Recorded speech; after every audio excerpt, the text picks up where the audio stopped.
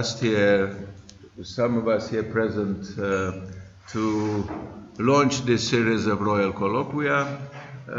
Prior to that, I was considering with Greg a choice of topics. And last year, the topic came pretty much as naturally as possible, because the year 2017 rang the bell of 1917. So the discussion last year in our conference was about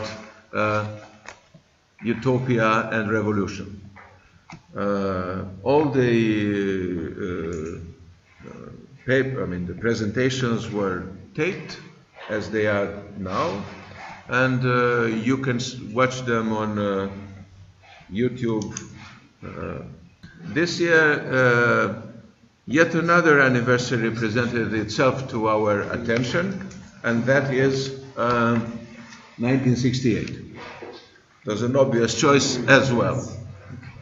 Hence our subtitle, which is Counterculture, Ideology, Utopia.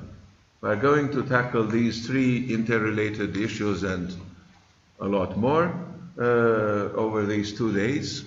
And we start with a presentation by Gregory Claeys today, which is pretty much, let's say, setting the table, the field for the discussion over the days to come. So, Greg, go ahead.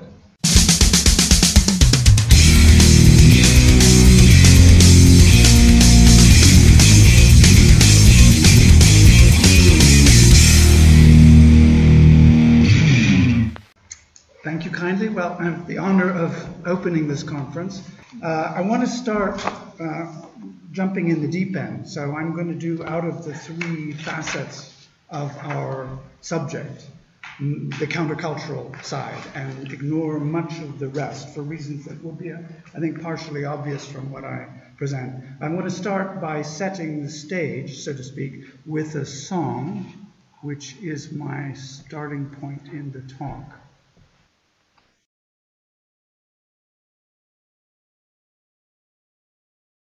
We've commenced with the words of a song, which some of you may be familiar with, by a group called the Youngbloods, released in 1967. The song is called Get Together. The key refrain, which you may have been able to pick up here, is, "Come on, people now, smile on your brother. Everybody get together, try to love one another right now." So this, I think, works very well. And some of you may recognize that it appeared on the title page of the great Bible of the so-called counterculture, Charles Reich's The Greening of America, which appeared in 1971. So everybody associates the academic study of the subject, in fact, with this entry point through the music. So let's start then with 1968. In the affluent West, clearly, it was great if you were there and in the right place, to exult in the meaninglessness of affluence, to turn on, tune in, and drop out amidst the wafts of incense and hashish, to watch the flashing colors move rhythmically with the throbbing music, clutch at the willing bodies promising the transcendence of repression and the swift and easy surrender of your virginity, if, of course, you were not too young for this experience. This was the swinging 60s. And it was cool, groovy, and far out beyond words. If your eyes were streaming with tear gas, if someone's tanks were tearing up your streets, if you were being scapegoated for your regime's failures, if the secret police were harassing you constantly, and the only swinging was batons on flesh, it was not so great. Even if you knew you were at a nodal moment in history, which a lot of us had the feeling of at the time. 1968 clearly represented the confluence of many different movements and events, not all of which we'll have time to address. From January to August, the Prague Spring and Soviet suppression. In February, the Tet Offensive. In March, the massacres at My Lai, which exploded into world public opinion late the following year. The upsurge of anti-Semitism in Poland. In April, the assassination of Martin Luther King. In May, les événements, of course, in Paris. The the largest series of strikes in French history which followed. In June, the assassination of Bobby Kennedy, who, of course, symbolized his brother's legacy. Throughout the year, a series of progressions of student movements, anti-war agitations, black liberation, anti-imperial struggle, the continuation in China of the Maoist Cultural Revolution, the revival of the young Marx, the progress of sexual liberation, the growth of toleration, the supposed expansion of consciousness, and of course much else besides. In the US and much of Western Europe at least, this represents a generalized revolt against a monoculture centered on older, white, male, largely middle-class experience, chiefly in the name of one ideal, though doesn't always appear in this form, the ideal equality, meaning also, of course, an attack upon hierarchies, technocratic, political, academic, and otherwise, and portrayed often in terms of freedom and liberation, hence the liberation of my title. Most observers would now reckon, I think, but please do feel free to disagree, that these events and movements contain two main countervailing but overlapping trends. It has become fashionable to contrast the two faces of 1968, the countercultural and the political, by way of lamenting the failures of both. The divisions were obvious even at the time. Abbie Hoffman, of course, the famous American radical, was chased off the stage at Woodstock, a seminal moment in the development of the American counterculture, by a member of The Who wielding a guitar for trying to introduce politics into the concert. The Yippies were sometimes described as Marxists in the tradition of Groucho, Harpo, Chico, and Carl. Mockery thus comes easily in our assessment now, this much later. Daniel Bell, an acerbic critic of these trends, asserts that the epoch is dominated, quote, by an anti-cognitive, anti-intellectual mood, fixated upon the Dionysiac and apocalyptic, exulting in a new sensibility defined by a genuineness of feeling, which, for Bell, represents, quote, less a counterculture than a counterfeit culture, a damning condemnation. This is, Bell continues, little more than a children's crusade that sought, quote, to eliminate the line between fantasy and reality and act out in life its impulses under the banner of liberation. While purporting to be an attack on technocratic society, it represented little less, Bell condemns, than an attack on reason itself, and was a longing, he continues, for the lost gratifications of an idealized childhood. Well, this is a very strong condemnation, clearly, but we need to take it on board. The ultimate question I want to ask out of all of this, and which I think is, as far as at least the countercultural aspect of these 2 days' proceedings, is this a progressive movement, the counterculture? And also, of course, then, what does it mean to ask that question? All of the key terms are, of course, themselves subject to very considerable debate, disagreement, and so on. Humanity never moves forward without setbacks. That's clear. Was the counterculture a movement forward, however, or itself a setback, which requires surpassing? So it's worth then, us, I think, considering today how gains were made, particularly in light of the present. And I do have an eye here as a card-carrying utopian to the future. So what can we say about these movements which cast any kind of light, in particular those of us who engage with young people on a regular basis, on the present generation of the young, the generation who would have been rebelling in 1968, and those who will follow them. So let me start then by simply asking what happened vis-a-vis the counterculture, how we should understand these developments, and then finally the question of relevance. What happened depends very much on where you were. The experience and my orientation here is mostly Anglo-American. The experience of Haight-Ashbury in San Francisco was not that of Detroit or Chicago, nor even of black Oakland, only across the bay, much less of Prague or of Warsaw, Bucharest, Paris, or London. There were certain global trends, that much is clear: the youth culture and its clothes, music, impatience with bourgeois conventionalism. This culture was subversive in both East and West alike. There's still a case, I think, for seeing the Beatles as having done as much to destroy communism as Stalinism did. Lennon against Lenin, so to speak. Both East and West had lived under the shadow of the bomb for 20 years. Many of us remember this from our childhood. Both had come to fear it. The young of both East and West sought political change, but the differences between reforming Stalinist bureaucracies and capitalist military-industrial complexes were great. And there were major fissures, too. In the US, the civil rights movement had been building its momentum for well over a decade at this point. The Vietnam War, while an issue of importance in Western Europe, was central to American political consciousness in 1968. But few of us would probably concede with Jerry Rubin today that the cause of the Vietnam War lay in puritanical sexual repression.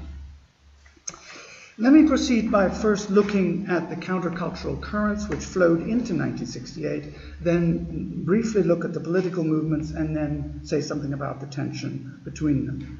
I'll try to conclude that we can characterize 1968 as a moment of what we might term global liminality, when expectations about modernity came to a head only to suffer defeat, in part at least, yet also serving to demarcate the horizons of possible human and social development for the coming epoch. That's to say, the epoch of our students rather than of us. This can be understood as a moment of cultural as well as emotional purification, akin to a ritual renewal of tribal identity, but concentrated on a baby boomer generational rite of passage into maturity. The concept of the generation, of course, is absolutely crucial to understanding this period. So, as we're all doubtless aware, the emergence of what came to be called the counterculture represented the fusion of a number of different trends in the mid-1960s, most of which can be regarded as part of the same broadly liberal current which produced the widespread abolition of the death penalty, the birth of the environmental movement, sympathy for inhabitants of the Third World, a loosening of divorce laws, and so on. More prominent still, to the degree to which we often assume them to define the epoch, were the sexual revolution brought about by the birth control pill, the availability of so-called recreational drugs, marijuana in particular, the popularity of new spiritual and religious ideas drawing from Eastern philosophies like Buddhism, particularly in the form of a mysticism which was understood as what Rozak called, quote, the essential religious impulse exiled from our culture. That's to say, excluded from bourgeois conventionalism. In addition to this, the ecstatic trend, of course, in popular music, we'd need to play this a great deal louder to get a sense of that, the sense of the failure of middle-class values to provide enduring and authentic life ideals, valid for the younger generation, and the extension of the hedonistic ideals of precisely that same middle class to a new stage of pleasure beyond work, without sacrifice, enraptured in ludic emotion. The counterculture had its roots in the bohemian beatnik generation of Jack Kerouac and Allen Ginsberg, in the rebellions of James Dean and Elvis Presley, Bob Dylan, in the Beatles and mass music festival, the concept itself, whose parallels with earlier utopian expressions of the euphoric are clear. It broke from respectability precisely when the Moppets, the Beatles as they were then called because of the fringe haircuts, abandoned coat and tie, some of you remember this moment, for tie-dyed psychedelia. This occurs just exactly in the period we're thinking about. Now, by 1967, in music, clothing, hairstyle, disaffected youth, especially the most privileged, attained a distinctive identity. In came Paisley, the miniskirt, bell-bottom trousers, long hair for men and women alike, and a vast amount of additional decoration to boot. As the hemlines, the symbolic restraint of the boring old society rose, so did the expectations of the novelties and delights to come. This identity had the potential not only to challenge, but to overturn the existing order. Well, contentious formulation. Indeed, its constant fluidity challenged the very idea of fixed identity based on anything other than the ever-mutating experience of consumption and the consumption of experience. The two begin to merge into one another in just this period. In its opposition to a life based on possessions, money, and bourgeois values generally, it had some echoes with the more romantic rebels of the preceding century. The Woodstock generation, as they would come to be called, saw themselves as representing an entirely new way of being, predicated on an ethos of togetherness, sharing, and belonging, which was quasi-religious as well as, of course, profoundly delusional. Didn't seem that way at the time, of course. We see these combined in the contemporary demand for, I'm quoting here from the period, total freedom, total experience. It's a wonderful concept, isn't it? Total love, all these total concepts are wonderful. Peace and mutual affection. This communal ideal, for such it is, in part only, was moreover wedded to an ideology of freedom expressed in terms of liberation and emancipation, which implied not only a release from the trammels of social oppression, but the attainment of some higher state of consciousness and insight into the cosmos.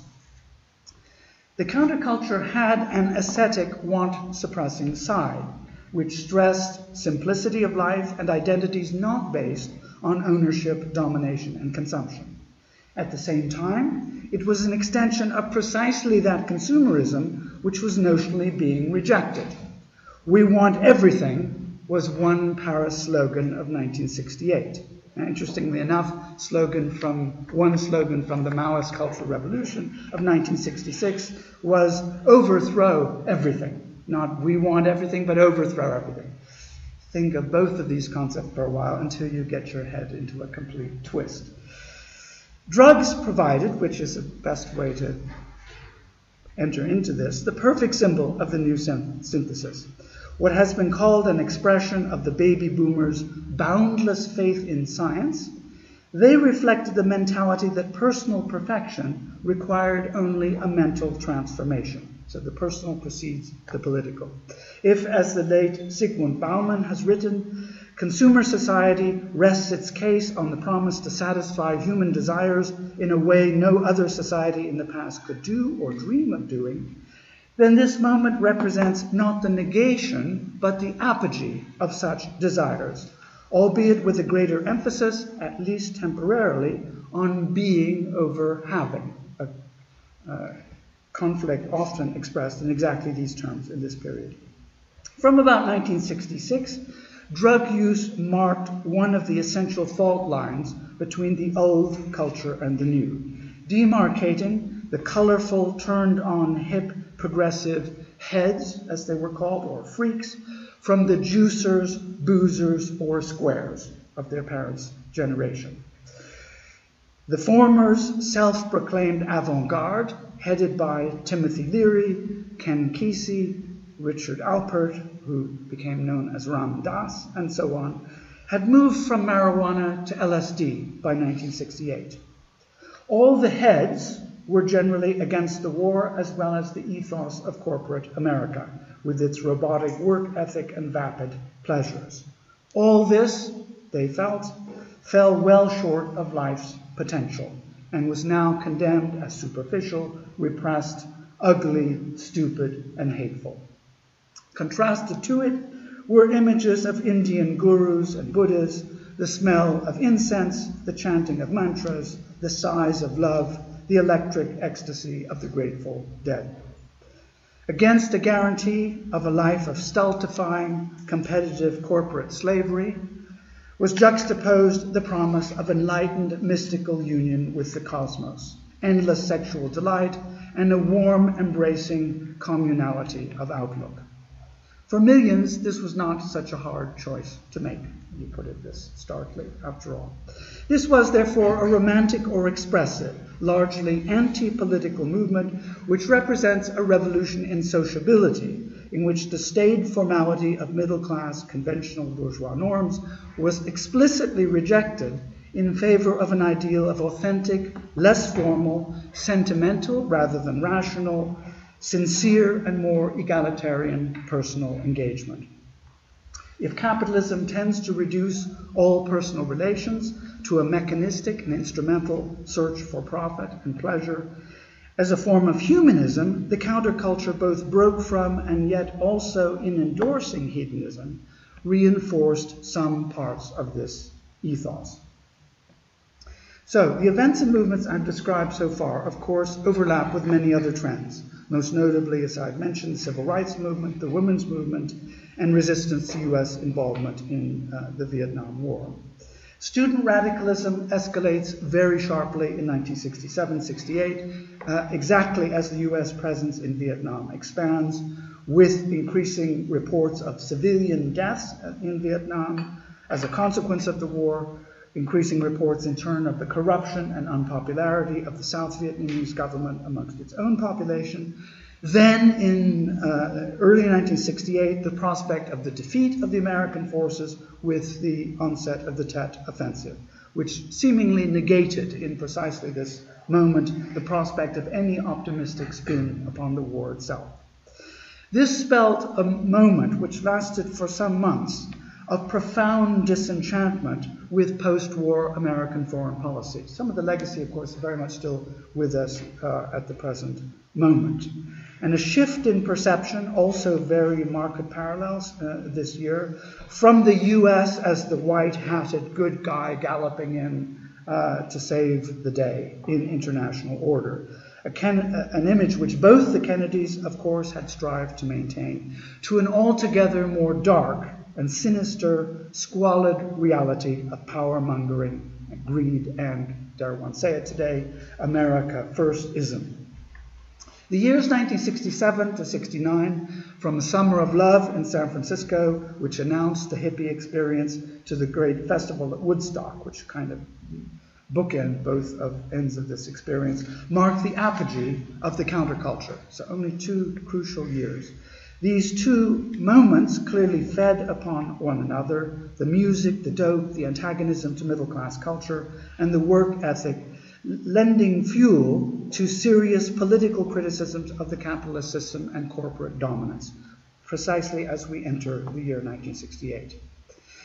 To remind ourselves of the overlap between these developments, let's recall very briefly some of the leading slogans of precisely this moment. Some of these you will remember, others are less familiar. Never trust anyone over 30. Of course, when you reach 30, some doubt has to be cast upon this. The most famous, perhaps, of the whole epoch, tune in, turn on, drop out. Make love, not war, also symbolic of the entire epoch.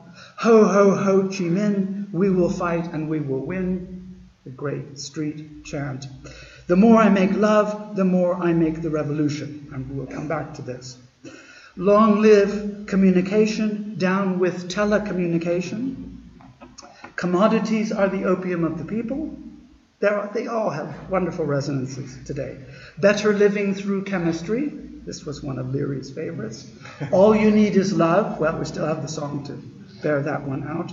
Today is the first day of the rest of your life.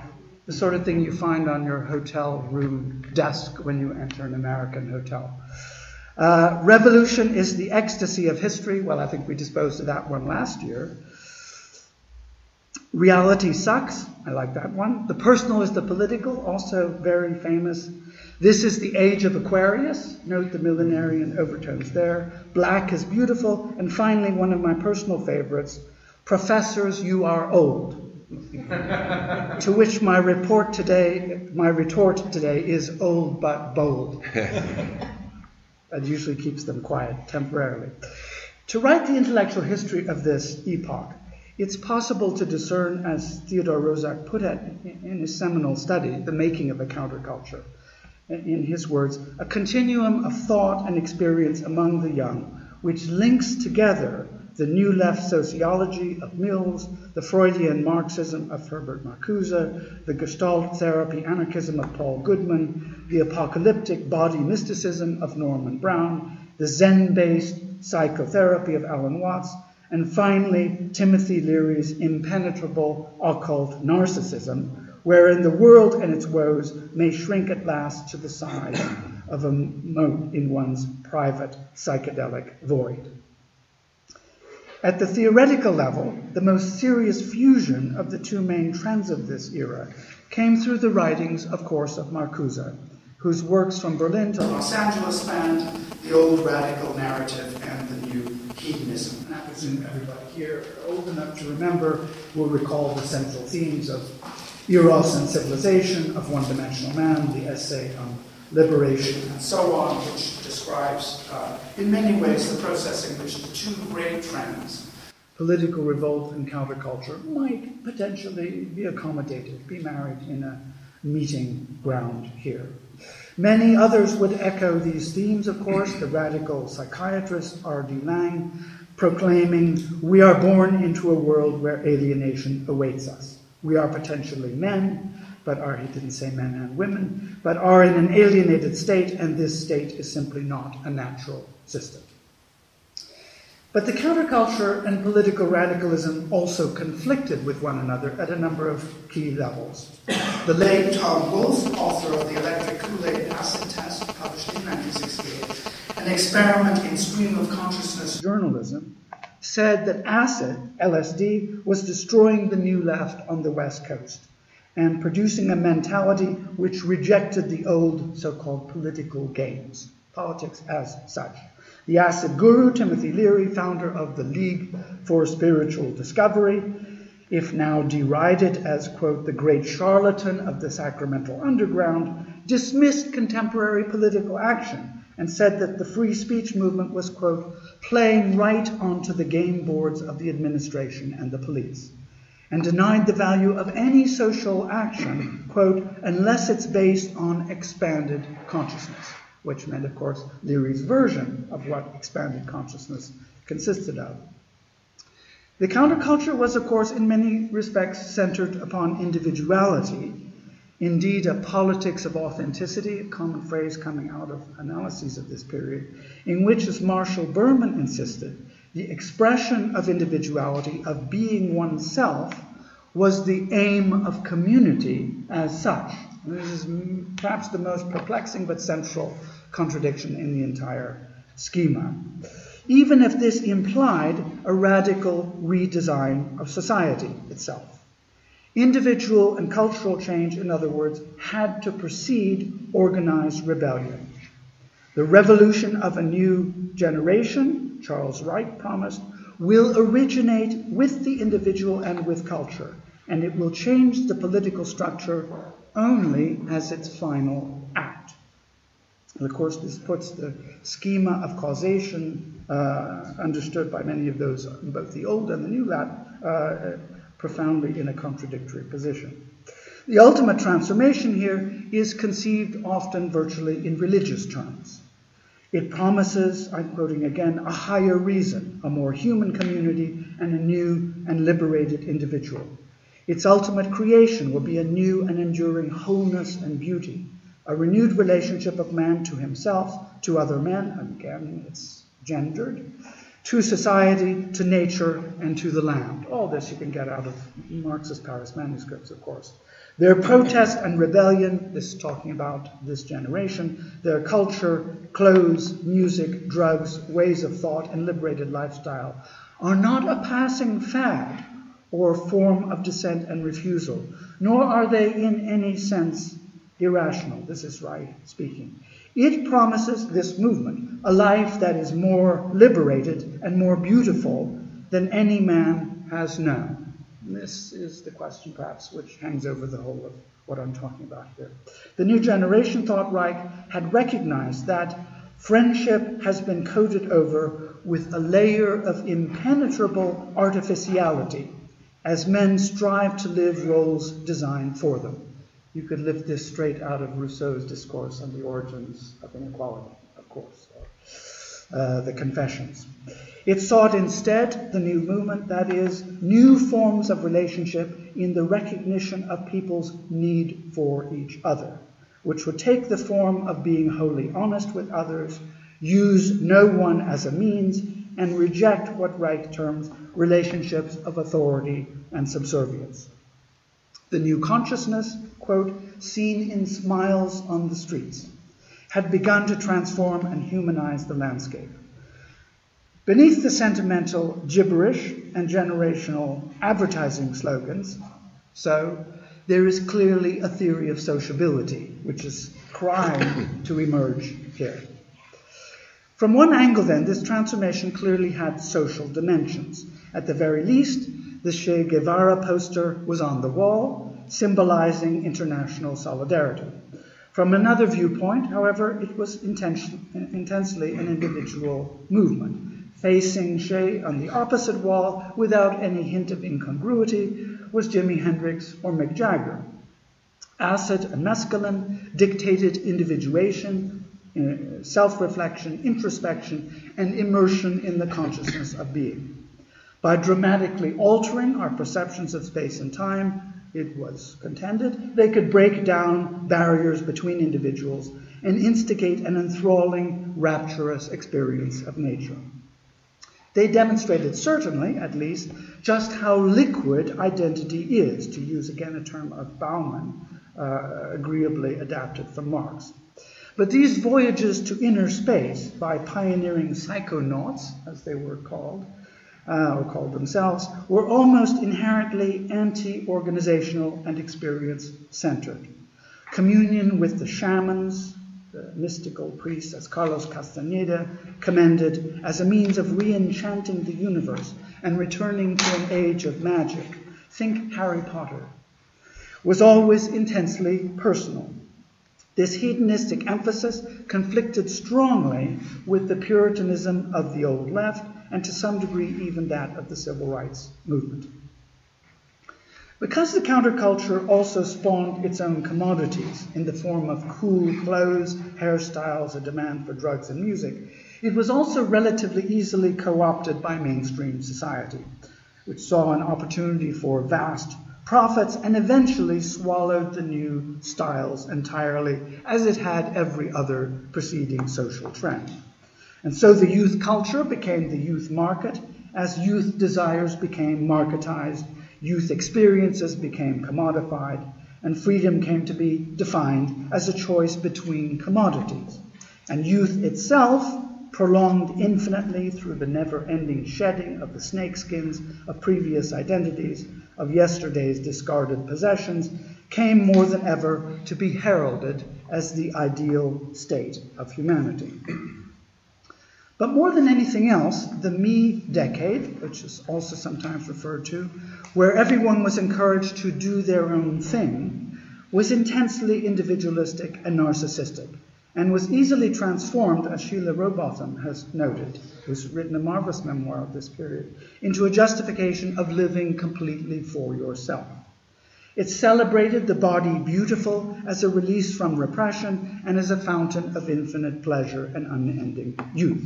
It celebrated the emancipated mind as a temple of the new reason, or unreason, as you please. It celebrated instant gratification over delay, repression, and the salvation of savings accounts, exchanging the credit card swipe for sweat-tainted lucre. Its constant conscious remaking of identity and demand for constant stimulation, now symbolized today by the wait for the new phone call, the ping of the email, the eternal connection with our phones, corresponded vitally to capitalism's ever-renewing cycles of consumption.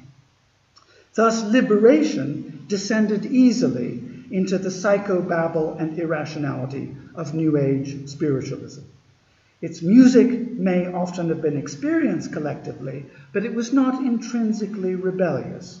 Janis Joplin famously said that her music, quote, isn't supposed to make you riot, it's supposed to make you fuck.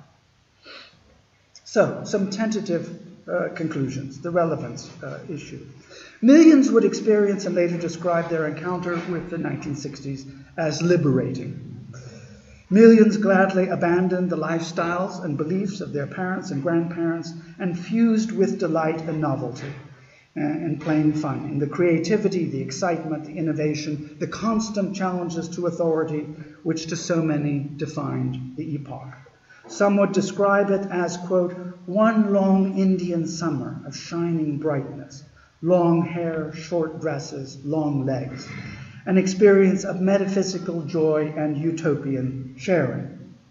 If this was not utopia, it was at least cornucopia, the land of cocaine, I'll avoid the obvious pun here, a place of universal bounty where the curse of eternal labor has seemingly been lifted. And it had echoes too in the pastoral, the long-lost golden age, and a romantic nostalgia for pre-industrial society, an endorsement of some of that primitivist rebellion and noble savagery, which Aldous Huxley's Brave New World had both lauded and satirized so well. It has become fashionable, of course, to dismiss derisively, or at least to mock and laugh at, much of what I've so far discussed today. This entire range of experiences be seen as a kind of Disneyland writ large, a regression to infantilism, juvenile, immature, the product of the overheated fantasies of the spoiled children of the bourgeoisie, and most of all, Americans, for whom Ken and Barbie, if you recall the dolls, which are symbolic of this era, are the new Adam and Eve. It was perhaps all this, but it was also more. Few of the great names of this period have weathered the storms of time particularly well. Few turn today to Marcuse's rendition of Marx's account of alienation, seeking emancipation or liberation, which isn't to say it couldn't happen. Fewer still return to Leary, or even to the Huxley of the Doors of Perception, 1954, the text which really begins this particular movement. The half-century-long war on drugs may well have been lost. Even Canada has gone to pot now. But the countercultural ethos which accompanied its widespread social introduction is scarcely to be seen. San Francisco was swallowed by Silicon Valley. Some of its youth dropped out, had babies with names like Sunshine, and disappeared off the map of civilization. The rest grew up, became bummed out or disillusioned, or were co-opted or stunned into silent submission by the virile counterculture of Christian zealots who took heart at the triumph of Reagan, who mocked, this is Reagan, the hippie, as someone, quote, who dresses like Tarzan, has hair like Jane, and smells like cheetah.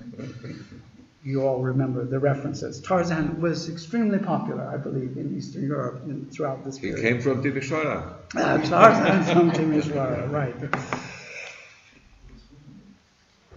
The door of idealism, I'm quoting here, opened briefly and then was slammed shut. To the British radical Tariq Ali, quote, during the last 2 decades of the 20th century, utopia was erased from the map of the world. In its place, there emerged a Washington consensus embodying a neoliberal dystopia. Writing in 2005, Ali adds that the politics of 1968 often tend to be ignored amongst the sentiments that the music, the new sexual permissiveness, and so on, a form of happy mysticism, represents the true inner meaning of 1968. To another veteran of the epoch, it became clear that we were entirely wrong in a belief that if we smoked enough dope and screwed enough people, the world would be transformed, the revolution brought in, and Eden replanted. And so it seems, we no longer claim to be alienated and no longer seek liberation or emancipation. The explosive antagonisms of 1968 have seemingly run their course, sucked into the vortex of the infinite seduction of desire, the delight in what sparkles and glints, and the images that move so bewitchingly, the exuberant snake in Ken and Barbie's paradise. Yet the utopias of 1968 retain a profound relevance, this is me now speaking, which lies to the century which lies before us. whose threats seemingly vastly outweigh its promises. 6 themes, I think, indicate this relevance. The first is the fact that 1968 represented a surge in democratic demand against entrenched and largely authoritarian structures, be they the university, the military, political machines, capitalist corporations, or Stalinist bureaucracies. Remaking the world in the image of hyper-bureaucratic corporations aimed only at revenue extraction seemed repulsive then. Populist and other forms of democratic assertion now again indicate that restrictions on sovereignty and political expression are, of course, a key theme for this century before us. Egalitarianism is on the march. To wither, however, remains entirely unclear. Participatory democracy was, of course, one of the key demands of the New Left in 1968. And we begin now to hear these echoes again in an epoch when the power of plutocracy is much stronger than it was in this period. The second is that much of what made the 1960s as a whole such a distinctive epoch was the generational nature, which I tried to stress here, of the revolt it marked. Once again now, we begin to see hints that this generational resentment will come to the fore. A sense of worldwide generational consciousness occurred for the first time in this epoch. That's really what is the most singular, perhaps most prominent single characteristic.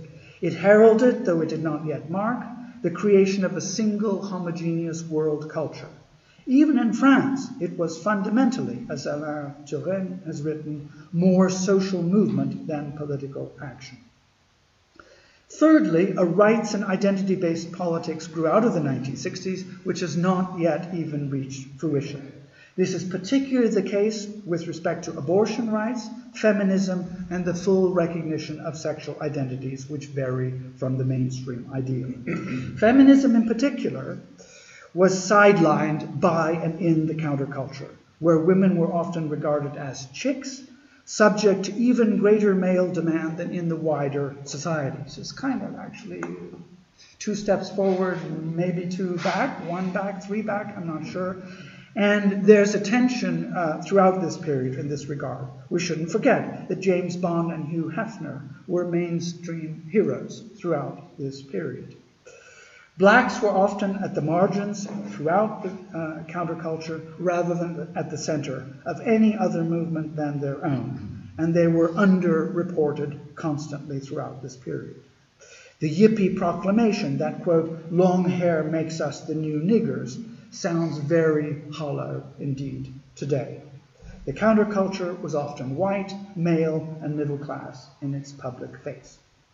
Fourthly, what this generational revolt in particular indicated was a rejection of the ethos of antagonism, which had dominated so much of post-war international politics, as well as the conflicts between black and white, which were so distinctively American. Students of Utopia will recognize in the ethos of the counterculture the attempt to establish a new form of community dominated by new ideals of friendship and solidarity.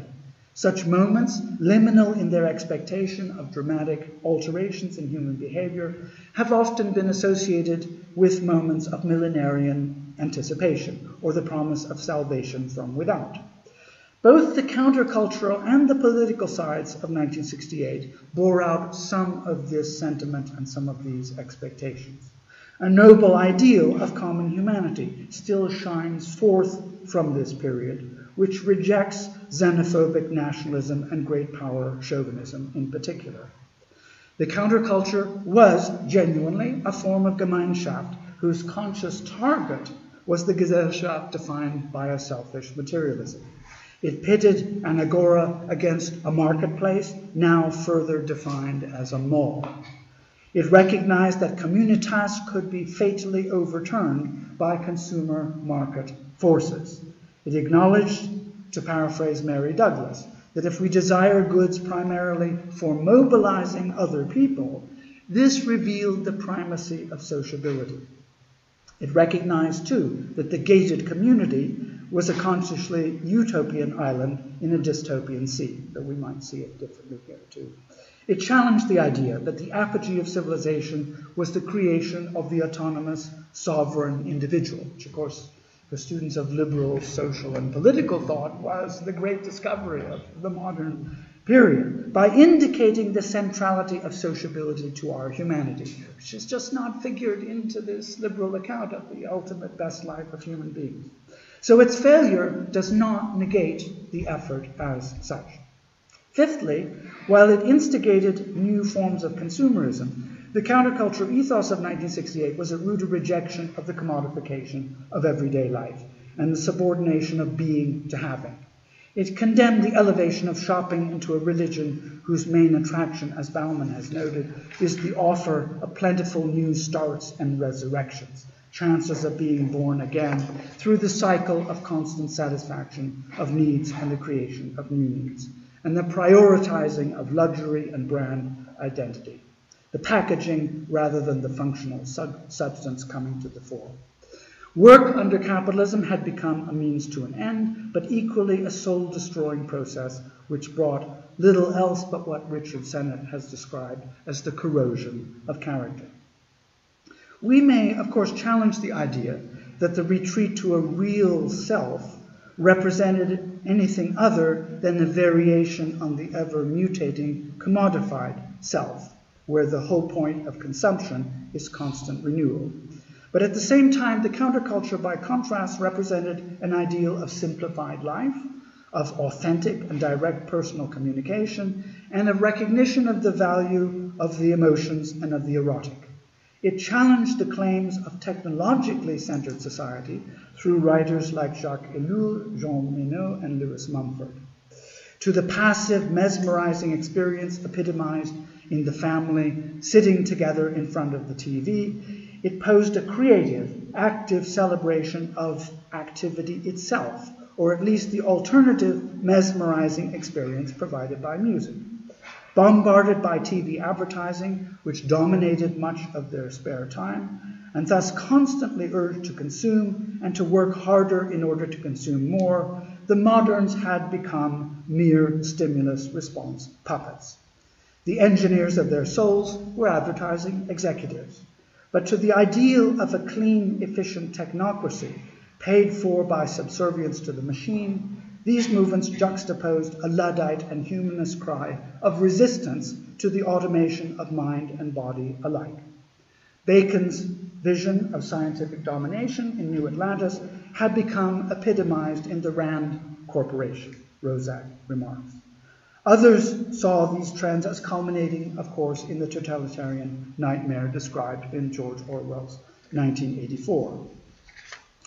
Sixthly, there is the issue of nature as such.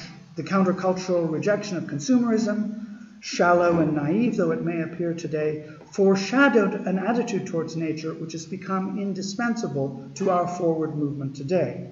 What is often termed ecologism implies dramatic changes in our attitudes towards and behavior within nature, namely towards sustaining and protecting our environment while the prospect still exists, and it is dwindling rapidly.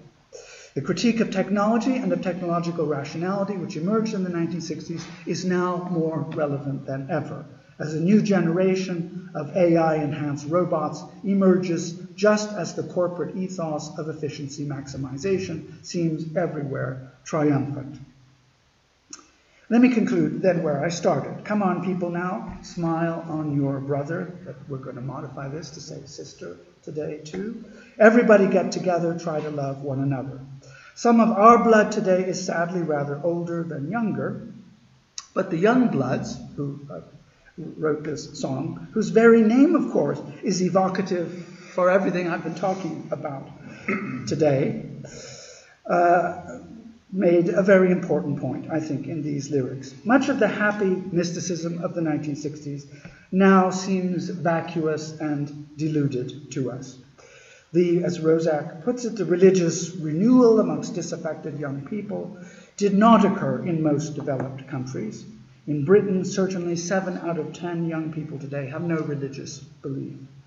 We are no closer to loving our neighbor than we were in AD 30 or AD 1968. Yet the drive for sociability, which accompanied it, reminds us that we've again permitted grand forces to dictate an increasingly dehumanized existence for millions. This is mostly simply a result of the profit maximization rationale which lies at the heart of capitalist logic.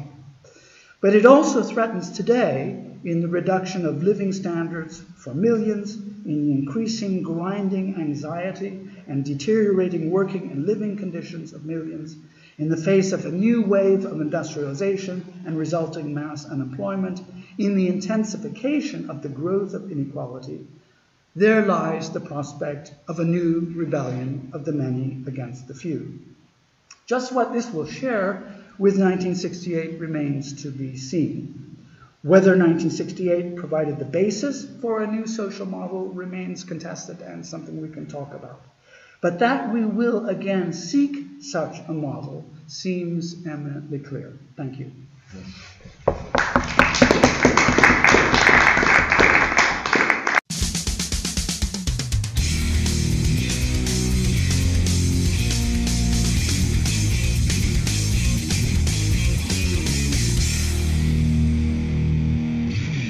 Listening to someone talking about 1968 in 2018 made me remember 1918, and not as a Romanian remembering Greater Romania and the Grand Union of the provinces, but rather looking back 50 years from 68 and looking into what the 1968 counterculture and political, I would say, movement was a recapitulation of things that were going on already between the wars. It is a recapitulation of cultural and anti-cultural, countercultural, political, anti-political, counter-political streams that were already obvious, shaping the world of the 1920s and especially of the 1930s. Something that is quite striking when you consider the full century is this extraordinary fact that 1916 seems to be a recapitulation of spirituality, this quest for spirituality, for community, for emotion. There is an anti-modernist ethos that was a refusal and a negation of anything that technology had promised already from the end of the 19th century, had delivered before 1914, and had pushed to the apocalypse, the technological apocalypse of World War I. So in many ways, my last comment is that this is a kind of recapitulation without the memory of the history that have passed, a recapitulation which is reappearing as a kind of discovery when in fact it is a kind of remembering of things. And I'll just give you two examples. Just remember in the United States how all these young college students who obviously didn't have any kind of historical or cultural memory of any sort in the United States, especially, were desperately looking for guys such as Mircea Eliade or Hermann Hesse, who were in many ways proposing things that had been tried before in the 1920s and 1930s. So when in the 1990s there was this talk about the 1930s being ahead of us, the 1930s had been also repeated first in many interesting ways from the counter-cultural to the counter-political in the 1960s. And that, I think, should inspire us to look at a longer history of 1968 than has been considered, I think, to this point, and look into this kind of archaeological dimension of 1968, which the main actors of 1968 ignored, of course, but which we cannot ignore because we have the advantage of this retrospective gaze. So that would be my comments, and now the floor is open. And to what to your list, the counter views. Yes, of course, no, everything, the cult of the body, of the youth, of spirituality, the New Age reinvention of everything that was Indian, Oriental, and so on.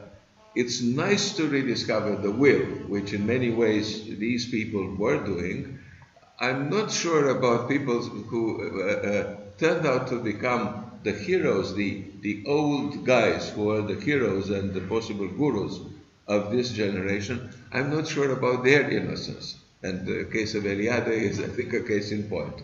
Because suddenly he became a hero, even a cult hero of the 1960s, with people going there to look for inspiration. Hesse is another. Castaneda, who was recycling elements of the same kind of spiritual quest, became, shamanism, and of course, all these people are reading desperately and avidly Eliade's take on shamanism, which was too technical, of course, to be consumed massively by everybody, but who got the point that, yes, there is a certain authority which is left after the demise of every other form of authority. And that is a kind of mystical, shamanistic form of the community leader, the tzaddik, the guru, the acid guru, who knows better, who can do the trip up and down, come back and tell us what the world is all about and things of this sort. So without emphasizing this, because history is always new, even when it happens without the memory of times past, history has a certain element of recapitulation of older ideas and older behaviors, which to me was not emphasized enough in the literature of 1968, and I just would like to put it on the table. Yeah. So, thanks a lot for the fascinating talk and also for Soren's remark. I'm going to follow up on some of you said, and what really, and this will be probably a tricky comment and question. What do you think is the general relationship of counterculture, as you have described it, to modernity? Because at least I see there a slightly ambivalence in this relationship. On the one hand, it's anti-modernists introducing this very romantic idea of going back to nature and to be authentic, like natural yourself. But on the other hand, some of them, like Marcuse and others, just want to reorganize, the society, politics, but they don't want to reject it in general. So, and they can criticize technique and technocracy, but at the same time, they are still thinking in the sense of like progressive civilization that will overcome the dangers of technical civilization of the atomic bomb, and that will become more developed than in this era, which in fact is a very modern idea, right? So that would be my question. With technology coming as a solution to the ideological political issues, which is a theme coming up from the 1950s already, and maturing around 1970, when it exploded as the possible solution to everything. So that is a kind of neo-modernist attitude to that. Yeah, I mean, these are countervailing and potentially, of course, extraordinarily contradictory trends. I think if you just look at the numbers, relatively few people do end up dropping out and going for the simplification of life ideal, which is there in those terms in the 1890s already, to go back to the generation before the First World War. If you think of what the most potent symbol of the entire epoch is, it's the electric guitar, the harnessing of music to the machine. More than anything else, that's what made it possible to have concerts with tens of thousands of people. And of course, the whole concept itself, the music is totally deafening, it's all encompassing. It becomes an experience through the penetration into the body of the sound itself in a way which has never been previously possible, unless you're right up next to the musician in a state of spiritual ecstasy yourself. So this, for the majority of people, the adaptation was the counterculture as an adjunct to the forward progressive movement of mainstream society. Modifying it in some respects, but this is of course also one of the reasons why, if it had been at its foundation and centrally always anti-technological, it would have had a relatively small chance of ever progressing very far. Whereas its impact, we all acknowledge today, was very great. But of course it's all, because look at the way we speak, look at the way we dress, look at the music we listen to. We are all inheriting this generation. We all wear jeans, I mean, we all wear the uniform that was then the counterculture's uniform. But none of this conflicts today with living a life in the mainstream society. So quite to the contrary, this is the mainstream society. And this is also a disguise for those who want to live happy, affluent, bourgeois lives, but posing, want also to pose as Weekend alternative. Hippies. Yes, exactly. yes, indeed. Thank you for your speech. I have a question. I also want to add something. We are 50 years after. I'm myself 50 years, and my children are not 50 years, but they are part of it. You know that a part of the population is trying to rebuild something. Not the liberation has made a lot of effects, and now they are trying to keep part of this effect, freedom, autonomy of the person, but trying to rebuild something. And you know that politically, I don't know in England, but in France, there is a very huge reaction against what happened in '68, because it left everything open, we say destroyed. Mm-hmm. And they have no idea how to rebuild it and keep something, and keep the culture. And I have also no idea. But if we are speaking 50 years after '68, I think we have to add this question to what happened in this period. Mm-hmm. Yes, I mean, one of the main themes I've tried to stress here is where you are today as well as where you were then. Mm-hmm. Completely alters your perception of all these movements. The singularity of national developments especially. I don't think, for most of the movements I talked about, originated or developed primarily in the United States. Had the United States suffered the damage of the First and Second World Wars on its own soil, the story would have been completely different, of course. And it's quite doubtful whether these movements would have emerged in the way they did. It's precisely because the United States had this unique position of privilege and of affluence that these movements occur. There, the parallel today is very worrying, which is why the question I left us with at the end was, if we anticipate another rebellion coming, which I think is pretty clearly the case, it won't take the same form for the very simple reason that we don't have the same degree of affluence as we had in 1968. The possibility of students going out of the Sorbonne straight to a decent job after being on the barricades is not there anymore. So, and again, I think in every country, the exact situation of a particular generation now will lead to a new interpretation of what will happen in the future.